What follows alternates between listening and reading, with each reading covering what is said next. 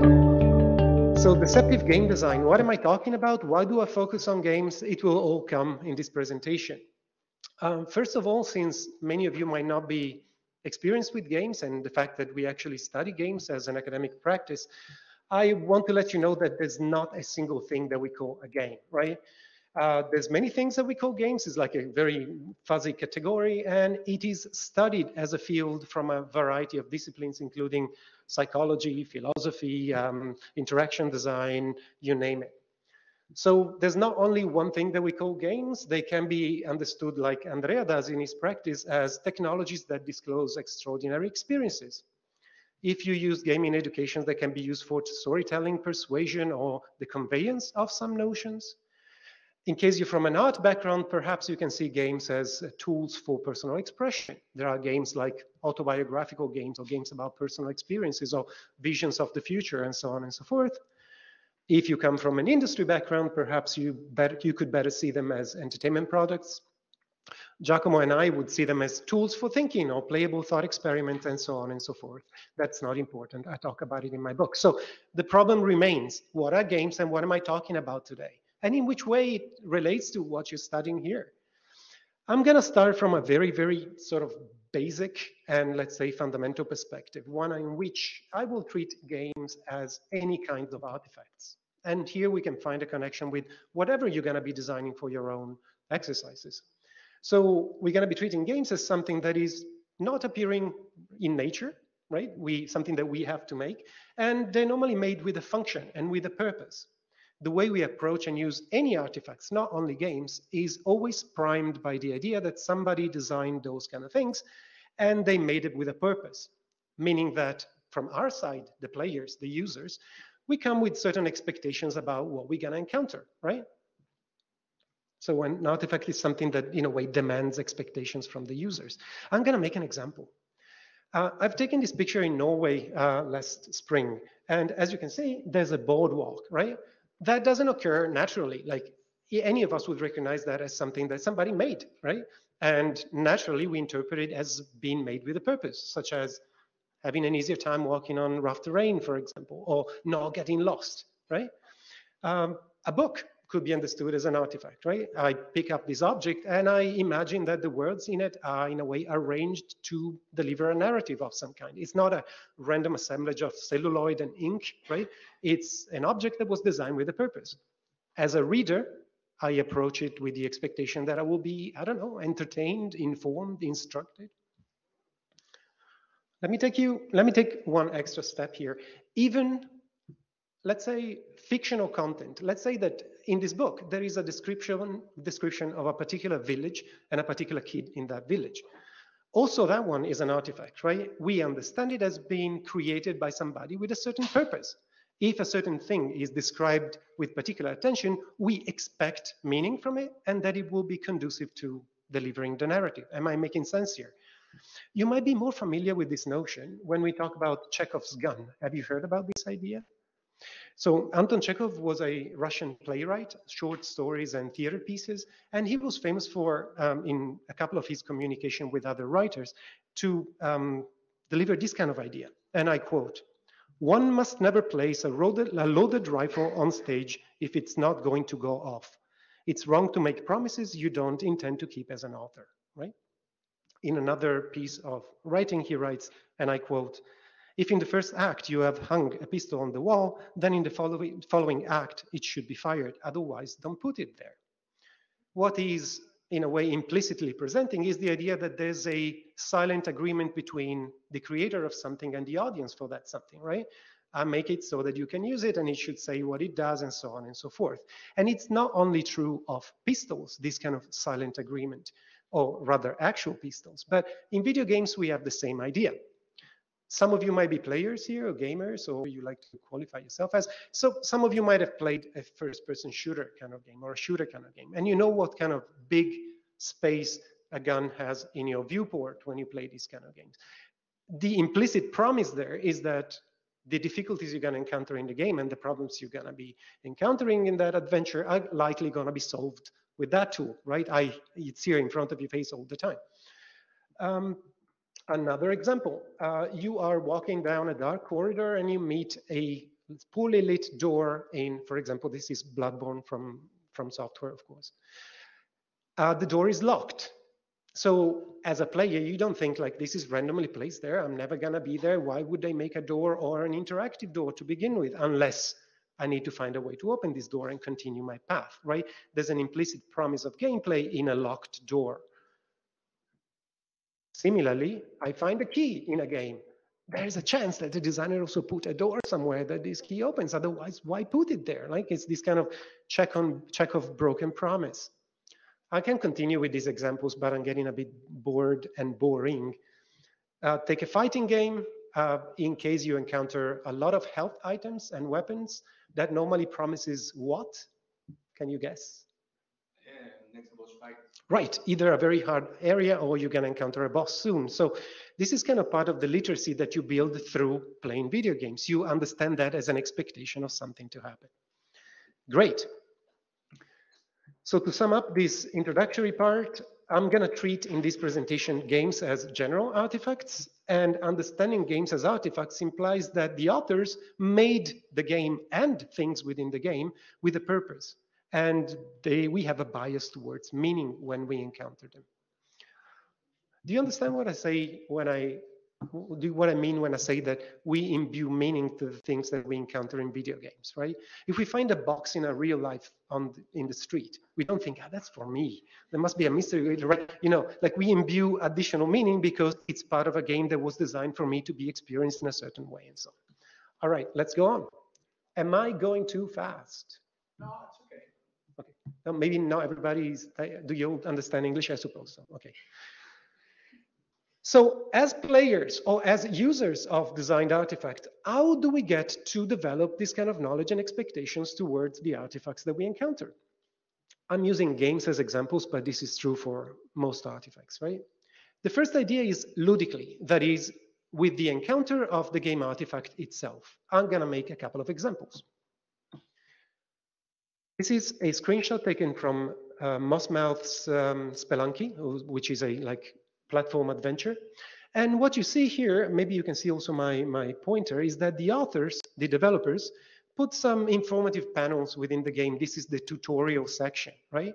So that the authors say like, hey, look at you, player, like, why don't you jump over those chasms, right? Use these controls. Okay, that's a pretty confrontational direct instruction.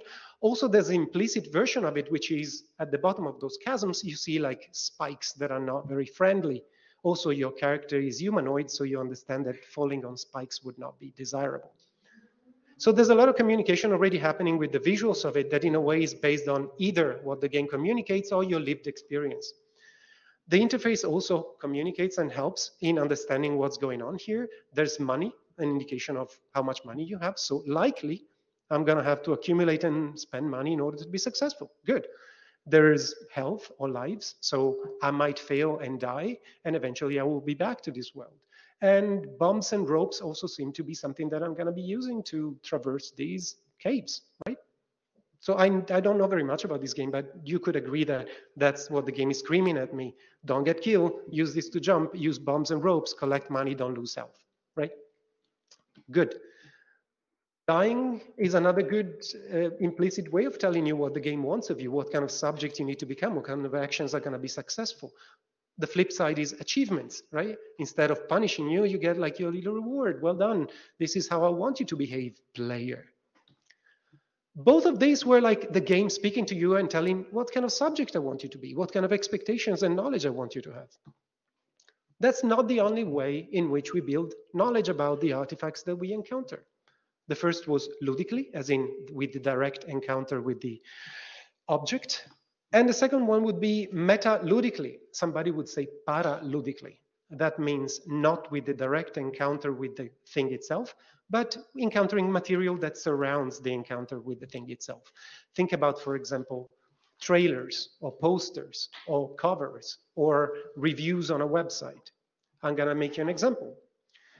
This is famous 1978 shooter Space Invaders. And at the time, we didn't have a lot of time for cutscenes and presentation and information and dialogue, right? So not much is known about how to play the game. So the designers had to be quite inventive and use the surrounding surfaces of the cabinet to provide narrative information and instructions about how to play the game.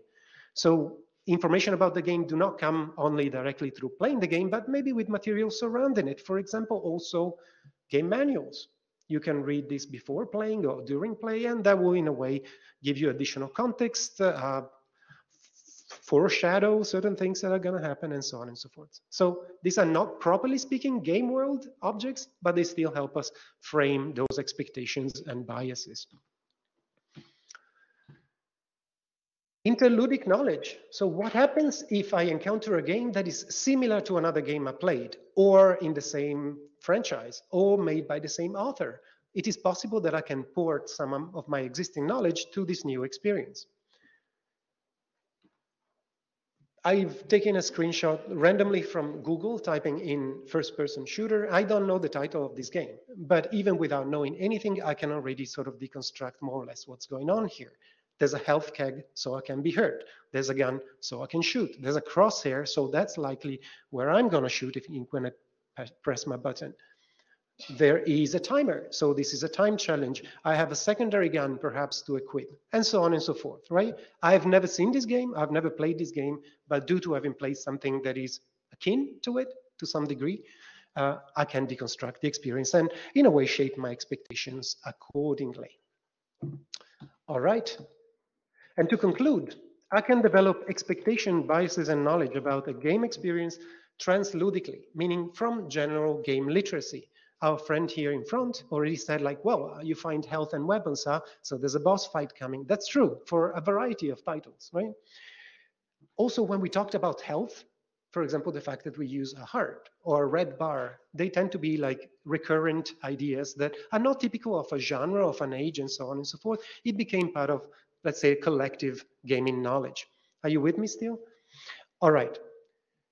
So, second introduction to these ideas, and this is how you gather knowledge from a game. Good. Should you need more information, there's a paper that's just about that called The Implied Designer and the Experience of Game Worlds. You by no means need to read it, but in case you have problems with these kind of ideas, as in generating knowledge about the game within the game, this could be a good idea. And guess what? You find it on the same website if you need it, and it's free and all good for you. Too fast? Good speed? All right. So we're slowly moving towards eventually talking about deceptive game design. I need one more step, and then we're there. Now, this is a design course in a sense that it combines at least a component of psychology and a practical one of design. And we have representatives of Politecnico di Milano here. And I suppose they will tell you that in general, when they say like design good stuff and meaningful stuff, they mean a very specific thing. They mean aligned to a certain paradigm, which is that of user-centered design. I don't know if you heard about this before. So I was trained as an architect also at Politecnico di Milano like 2 decades ago. And the idea was that good design is design that understands the problem that it tries to solve and in a way caters to the audience that are, let's say, stakeholders within this situation that we're trying to address. It relies on the idea that the designers, let me repeat myself, should be well informed about the capabilities, preferences, expectations, and needs of the intended users of the product and cater for them. This is normally considered to be like, do your design properly. I'm pretty sure that you're going to do exercises according to which you're given a situation and a target audience, and you need to study both, and eventually your design will need to match the solution to the problem based on research, investigation, observation, and so on and so forth. Great. I mean, this is also the way I was trained in architecture. It's not like do whatever you want, call it a day, your teachers will nod empathetically.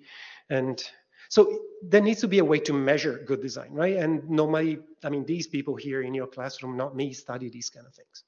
There are alternatives, though, to user-centered design. Not everybody designs with this idea of let's make the world a better place and let's listen to our users. There are forms of transgressive design.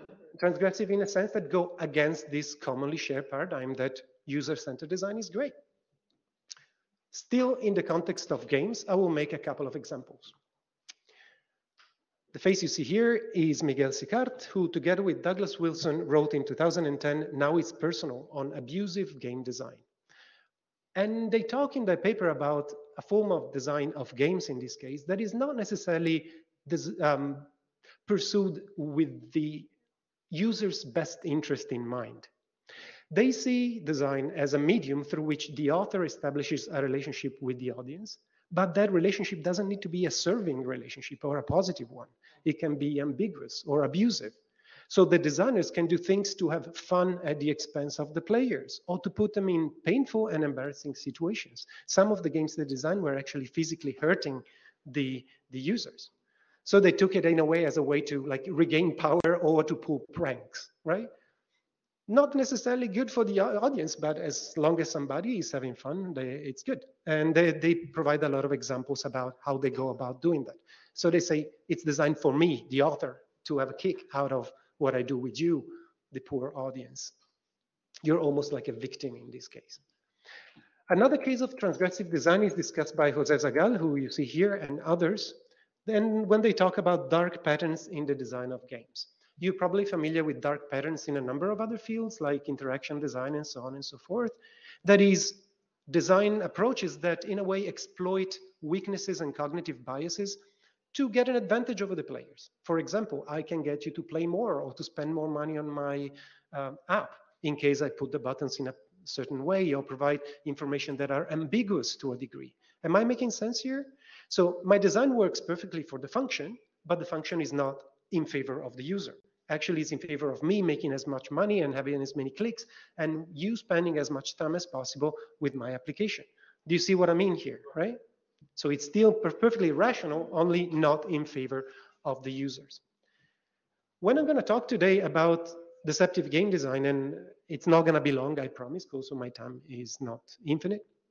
I'm going to talk about a form of transgressive design similar to this, but instead of going against the interest of the players, it will favor the interest of the players. It might sound a bit confusing now, right? Like, how can I design in a way that is ambiguous and deceiving and yet have your best interest in mind?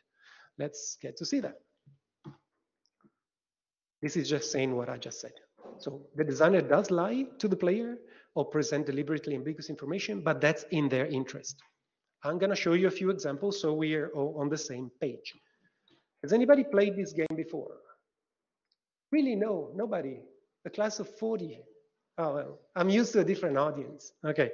So what you see here is a game called Hellblade, also called Senua's Sacrifice, that was released in 2017 by Ninja Theory. And the protagonist is a woman who also has a mental illness. So she hallucinates and has wrong world perception throughout the adventure. She is designed to, in a way, represent a particular kind of schizophrenia. Now imagine the tutorial section. And in the tutorial section, you need to try out a few things with the body of this character and the capability of fighting and whatever. At a certain point in the tutorial, the character is meant to lose, right? To die. So she's stacked against a character that she cannot win against. So she dies, and after she dies, there's a cutscene in which the developers let us know, and this is a screenshot from it, that the more she will die, the more the sickness that's inside her will grow. As a matter of fact, you can see like a rotting in her arm that will progressively grow, and the more you die towards the head. And they say that when this will reach the head, when this sickness will reach the head, when this rotting will reach the head, the game will be permanently over. So you will need to start again. She's properly dead. Dying is no longer like a small setback for the player, but rather something permanent. The game does not, however, feature a permadeath mechanic. So this is only something that the designers project, like be very careful because you're going to die forever and you're going to start all over and lose a lot of time and so on and so forth. The deceiving information was planted by the designers to add gravitas to the player's action, to feel that they matter more. Every time you die is going to be a blow to your heart, with the objective of increasing their emotional engagement with the game's outcomes and with one of the central narrative themes of the game, which is mental illness. So you also, as a player, will be acting on a false understanding of the world that surrounds you. So they said the emotion and the attachment to this game will be increased with this lie that we provide to you. Am I making sense here? So I'm treating you, patronizing you effectively, but I'm doing that so that you can feel closer to the game. This is one example. Here's another one. These are two screenshots taken from a game that a student of mine designed as part of a game jam. It's called Waldo.io. What you do in this game is that as soon as you join, you are requested to sign up to the internet. It doesn't work unless you're connected. You invent a player name for yourself, and similar to other multiplayer online game, you're put into a lobby. The lobby gets populated, and eventually you play essentially Find Waldo against other players, right? Find Waldo normally is a timeless game. You normally play on a newspaper and you need to find little Waldo, right? In this case, you have the added pressure of having to do it faster than 5 other players. Am I making sense? The idea, though, is that this is actually a single player game, right? The game does not have multiplayer, doesn't have a multiplayer lobby. It asks you to be on the internet and pretends to do all these motions that I told you just to make you feel added pressure when playing a game that is actually not at all exciting in that sense. So the developers thought, what if I made Waldo competitive and in a way giving you some additional feelings other than the joy of discovery, but yeah, without actually having those features. Can I lie to you and obtain the same result? You see where this is going, right? Okay. These two examples that I proposed are examples of deceit that the player encounters in relation to the game world. So ludically, it happens while I experience the game. The game is, as part of its overall experience, communicating this lie to me. Good. We could also be lied to meta-ludically, mirroring the first part of the class. You remember when I said, like, how do you get information? Now, how do you cheat your players? Same thing. Meta-ludically, what does it mean? I can, in a way, lie to you or present ambiguous information in the material that surrounds the game.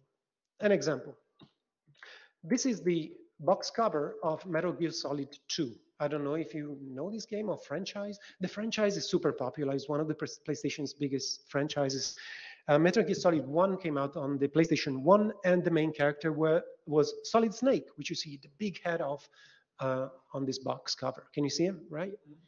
So it was the best-selling game of the PlayStation 1, and everybody was expecting the second version. However, in the second version, you only start the first 6 minutes as Solid Snake. After that, you get to play a rookie, a new player with lesser skills that is treated as an imbecile by his superiors. And the fans, of course, were very, very angry about this decision because they were expecting more Solid Snake, and instead they get stupid rookie who talks funny and everybody thinks he's shit. Sorry for my French. Okay, so when asked in an interview, this is Kojima Hideo, when asked in an interview, like, why did you do it? And aren't you afraid of fans' backlash? He responded as follows, and I quote, not really, no. In a sequel, you have to meet people's expectations, but also sort of go against them and deceive them, I think. What you see here is, again, an author thinking that he's doing the right thing for the fans, even if they're going to hate him at the beginning. There are a few other examples of, for example, deceitful advertisement about games. Oh, you're going to have the time of your life, it's going to be action-packed, and then it's not, and so on and so forth. Although it's questionable whether that is in the interest of the players, and I don't think so. In the interview, Kojima was saying that this is absolutely the best for the series if this happens. Anyway. We can also cheat and deceive our players interludically. What that means is that not following the examples of similar games or games in the same group or games by the same author. Think about this. You have played fantasy role-playing games of some kinds in your life. I'm pretty sure you have. And you probably know that when you meet a chest in a game, that means reward, good stuff, new gear, something that makes me stronger and better, or money or something. Right? Have you seen chests in castles and remote locations, and you go and open them full of expectation? Oh my God, this is incredible. Starting from the 90s, some Japanese developers starting to twist this on their head, meaning that chests would start to be tricky things, like enemies disguised as chests. In a game like Dark Souls, for example, many of the chests you encounter are among the most vicious enemies in the game, which adds expressively to the fact that the world of this game in particular is already obscure, dark, and uninviting, right? So having your expectation cheated in that way is part of that general communication style in which you shouldn't be here. This is dangerous, you're gonna die. Even the chests that you're supposed to get rewards from kill you, right? So do you understand how that plays into the expressivity of game decisions rather than being a joke, a lark, and so on? We could also talk about transludic cheating, meaning cheating that comes from actually going against or tricking you with the knowledge that you gathered in general about games, but I think you already got the gist of it. And in case you want to read more about this, there's also a paper about that on the same website. You can download it, read it, it's all free, and so on. I want to focus on one last thing that might be useful for you and then give you a takeaway that you can use for many kinds of artifacts and not just games. So in this paper, we propose a distinction between covert deceptions, so deceptions that have an experiential effect as long as you don't know, right? They have an effect on you as long as you, in a way, are unaware that the game is cheating you. This was one example, right? You might feel that attachment and the danger as long as you think that there is a permadeath condition, but there's not. If you knew that you could die as many times as you want, the effect of gravitas and danger would be taken away from you. So this is a hidden deception. It works as long as it remains hidden. You with me? There's one more, which is an overt deception, meaning that it has an experiential effect on you when it's revealed that you were cheating. The word you were cheated, sorry, by the game. Another example here. I'm gonna be very upset if nobody played this. Does anybody recognize this one? Giacomo, it doesn't count. Okay, you never played Undertale? Too bad for you. Anyway, Undertale is a role-playing game in which you take the role of a character that, similar to other RPGs, explores a world and goes into fights and grows the levels and stats and become better. And you know the gist, at least, like of general role-playing games. At a point about halfway through the game, the main character encounters another character that says like, yeah, I mean, I've seen what you've done and you will be judged for every EXP you earned. EXP in the language of video games normally, or XP, is the experience you accumulated, right? The currency that you can use to improve your character. And so your character goes like, what's EXP? It's an acronym. It stands for execution point, a way of quantifying the pain you have inflicted upon others. And it's about this point in the game that you realize that the game could be played entirely without violence and solving conflicts in other ways. But you have just played along with the genre conventions, right? Revealing the fact that you were about as a mass murderer as any of the monsters that you killed. So at that point, you were like shown the truth about the game, that the game was cheating you with wrong labels, like EXP is no longer experience, LV, normally level, is level of violence. So you would see that growing and you would be like, I'm doing great. But actually it's like the level, I mean, the measure of how murderous you were in the game. So again, you can decide to restart and play in a peaceful, not friendly manner, or you can continue and eventually be judged for what you've done. But you understand that the game is really making a point of using the ambiguity of those terms, and you're being used to certain conventions to play a trick on you. Do you realize that in most games that you play, you're murdering things for your own interests, right? Okay. Take a little breathe, and I will finish it off with a set of takeaways that hopefully you can apply to whatever exercise you want to apply them to, provided that you need it. So what is this good for and how can you use it? In literature and movies, these kind of deceptions are normally used to create false paths and false interpretations that tend to be pleasurable for some players or some readers or some audiences, especially if you think about, say, detective novels or mystery novels, where it is part of the play that the authors do to put you onto the wrong track so that the book of the game surprise you and in a way reveals more content or more surprising content to you. So this is something that some users love, to be in a way taken for a ride and then have the possibility to reassess their hypothesis about how the world works. In case you play Dark Souls, or again, like mystery novels, this is part of the pleasure of being proven wrong or reassess your judgments. Second thing, they can introduce some elements of surprise and confusions in the audience in case you think that's what the audience needs. And that happens to be the case, for example, in the latest game of Harman and Roiland, which is called High on Life. They were the developers of Rick and Morty. And their game is full of deceit from start to end. It tries to confuse you, put you on the wrong path, lie to you constantly, right? So they thought, I'm almost done. No, no, fine. Okay, that's great. So the game designers thought it was part of the game experience and expressively what they wanted to do to keep you on your toes, as in like, am I being told the truth? Is this real? Am I in a simulation? Why am I seeing these ads? Are the ads part of the game? And so on and so forth. Very interesting game. If you don't want to play it, you can check videos, and it's almost like playing a cartoon of Rick and Morty. Okay, and finally, so I said, what is it good for? Some players enjoy red herrings and false paths. Maybe as an author, I want to induce elements of surprise and confusion. And finally, they give the possibility for the author to estrange the player and suggest a self-critical capability towards the object, in the sense that similar to how in Undertale you were in a way pushed back from your usual comfortable conventions and told like, hey, have you thought about how violent you are in games pursuing your own little goals, whatever they are?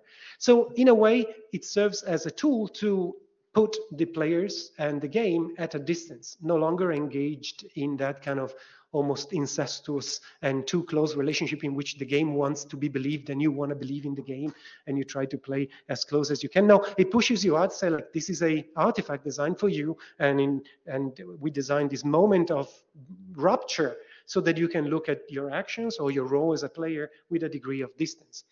In game studies, this is called like, in a way, self-referential games or self-referential tools, so that you take a distance and you see yourself as a player and you see your actions no longer as part of a fictional world, but in a different light. This is more or less what I tend to try to do with my simple games, in which there's always or almost always a moment of sort of deceit and rupture, and the game at a certain point asks you questions about your game experience itself. So I find it as a very interesting critical tool to get the users, in a way, out of the comfort zone and in a critical state of mind, or at least a state of mind that invites a critical stance. So I cannot think of many better uses than this, but maybe you can. I've only written one paper on this idea, and so if you have better ideas or better examples, I'm listening to you. This is what I think you could do with your exercises in the deceptive line. You can enhance the content by making it into like a giving it the possibility to open itself to multiple interpretation. You can deliberately confuse and lead them astray, or you can put them in a critical condition by playing this kind of deceptive trick on them. I don't have much more, but if you want to read more in an academic sense, this paper offers a few more details, maybe some reference that you can also use to back up your deceptive and confusing game design. I do not know how games are going to feature as part of your course, but maybe they will also open the possibility for deceitful play. And that might be interesting. I don't know. I would like to see what happens in case you do.